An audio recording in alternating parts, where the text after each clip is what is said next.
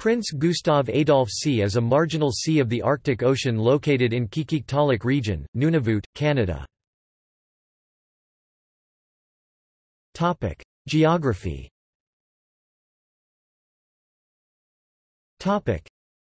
It is situated among the islands of the Canadian Arctic archipelago. The sea is bounded on the west by Borden Island and Mackenzie King Island, and on the east by Elif Ringney Island. To the south is Lougheed Island. The sea opens into the Arctic Ocean to the north, and into the Byam-Martin Channel and McLean Strait to the south. The sea was named in 1898 by Otto Sverdrup after the Swedish prince and later king Gustav VI Adolf. See also